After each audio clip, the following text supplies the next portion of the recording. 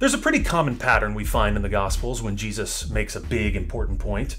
Jesus makes a declaration that appears to be pretty simple and straightforward, and his listeners turn into amateur debaters who want to argue every point, trying to find a loophole. Well, one of the most significant of these situations is when a lawyer asks Jesus what he has to do to inherit eternal life. Jesus said to him, "What is written in the law? What do you read there?" And the lawyer answered, "You shall love the Lord your God with all your heart, and with all your soul, and with all your strength, and with all your mind, and your neighbor as yourself." And Jesus said, "You have given the right answer. Do this, and you will live." But wanting to justify himself, the lawyer asked Jesus, "And who is my neighbor?" What follows is one of the most well-known parables in the Bible. Jesus tells of a man on the dangerous road from Jerusalem to Jericho who was attacked, beaten, and left for dead. And while he was lying there, a priest walked by. Seeing the man, the priest crossed to the other side of the road. Next came a Levite, who also crossed to the other side in order to avoid the man. But then came a Samaritan. This good Samaritan, overwhelmed by compassion, tended to the man's wounds, put him on his animal, and took him to an inn. He gave the innkeeper 2 days' worth of wages and told him when he came back, he would pay the innkeeper more if it was required. Finished with his story, Jesus asked the lawyer, "Who was a neighbor to the man who was attacked?" "The one who showed him mercy," he said. And Jesus' response, "Go and do likewise." As of today, more than 30 of our nation's governors have made some sort of decree that the refugees from Syria will not be allowed into their states, including the states that are served by the Synod of Mid-America. They say they have good reasons, mostly having to do with national security and the safety and well-being of our citizens. There's little debate as to whether the governors can actually do this. Welcoming refugees is a federal matter, not a state one, but I'm not a politician or an expert on security, and frankly, that's not really what's concerning me right now. My concern is one as a person of faith, specifically one who professes faith in Jesus Christ.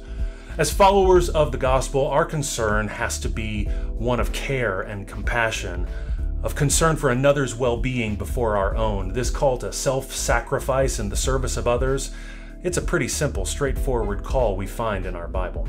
You see, just like our governors, the priest and the Levite probably had good reasons for avoiding the man on the road too. The text never says, but I always assume that the priest and the Levite thought that the guy was dead. And so as professionally religious people, they knew coming into contact with a dead body would make them unclean. Well, naturally, the Samaritan wouldn't have any of those concerns. But here's the thing. Contrasting the Good Samaritan with the priest and the Levi, that's not even the point of the story. New Testament scholar Amy Jill Levine points out that in telling this parable, Jesus was actually subverting a very common storytelling formula.